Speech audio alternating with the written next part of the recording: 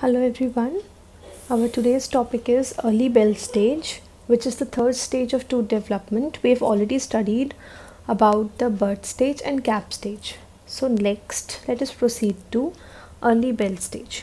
See, bell stage of tooth development, there is histodifferentiation and morphodifferentiation that is taking place in the bell stage. Okay. Now, it is divided into two, that is early bell stage and the advanced bell stage. It is in the bell stage that the shape of the crown is determined, whether the tooth has to be incisor, canine, premolar or molar. It is determined in this stage only.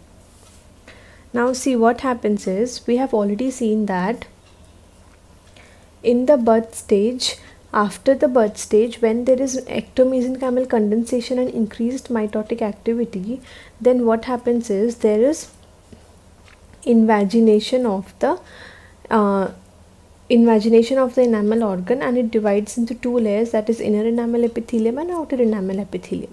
So as the epithelium invagination depends, okay, so this invagination it gets deepened. So what happens is its margins continue to grow. Its margins, जो margins हैं ये grow करना start कर देते हैं. Its margins continue to grow and they assume a bell shape. Okay. So as they continue to grow, they are assuming here a bell shape. Now in this phase, what happens is there are some transient structures which are seen in the enamel organ.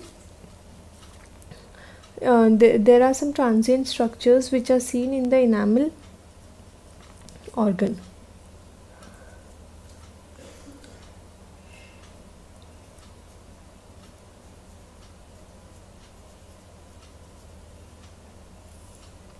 Okay, so what are the transient structures? There are 5 transient structures seen.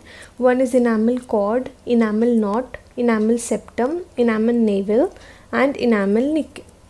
So let us see what are these.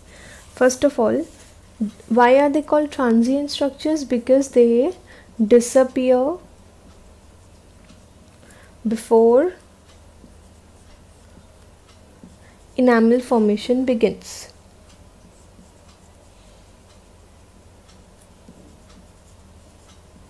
Okay, so therefore they are called transient structures because they disappear before the formation of enamel. मतलब enamel formation के शुरू होने के पहले ये लोग disappear हो जाते हैं. So what are the transient structures? First is the enamel knot. Okay, so what is enamel knot? It is formed due to the condensation of cells in the center of enamel organ. ठीक है, enamel organ के center में there is condensation of cells, so this leads to the formation of enamel knot. Now what is it? What is its function? It acts as signaling center, as many cells express many growth factors. So ये एक signaling center की तरह act करता है.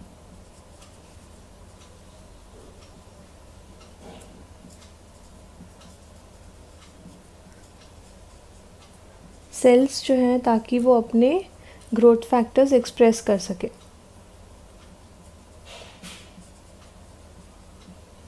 Okay, so first function is it is acting as a signaling center. Now second is it acts as a reservoir for division of cells. Okay, so ये एक reservoir की तरह एक्ट करता है for the sales to divide. Okay, and it is also very important in designing of tooth कस्प्स. ठीक है, so there are 3 functions of enamel knot which is present in the center of the enamel organ, which is formed due to the condensation of cells.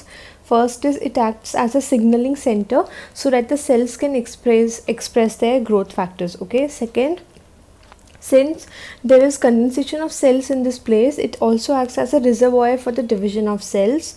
Then third, it is also important in designing the tooth cusps. So these are the three functions of enamel knot, which is present in the center of the enamel organ, and this is the first transient structure which is seen. After that is the enamel cord. See, what is enamel cord? It is just the vertical extension of enamel knot. So enamel cord is the vertical extension of the enamel knot. Now next is enamel septum. The cord extends. See, vertical extension we have seen. Now if this vertical extension, it is extending and it meets the outer enamel epithelium, this. Okay, so if the cord is extending and meeting the outer enamel epithelium, it is dividing the stellate reticulum into two parts. Okay, so this is what is enamel septum. Now next is,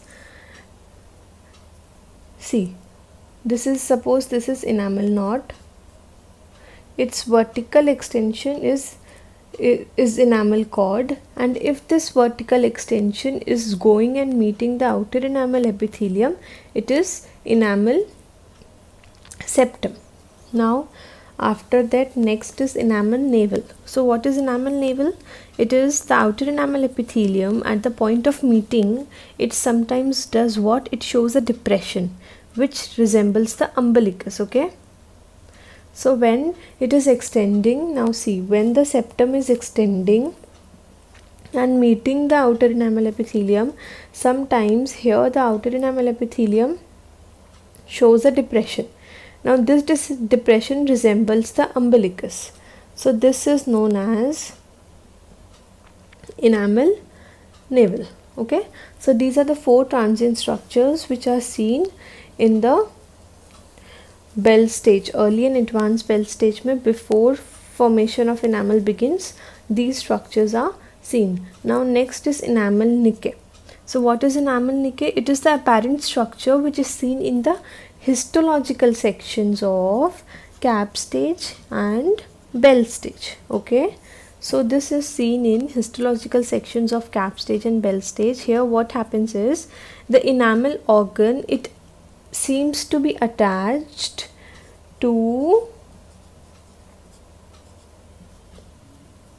oral epithelium by two dental lamina.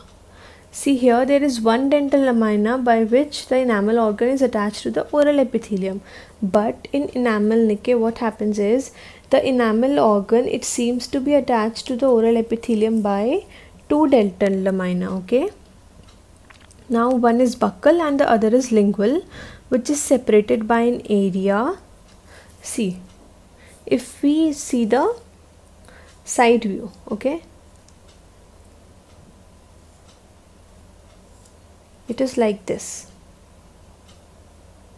The single enamel organ, it is being attached to the oral epithelium by two dental lamina. One is buccal and the other is lingual. Okay, and in between these, what happens is, there is a mesenchymal tissue.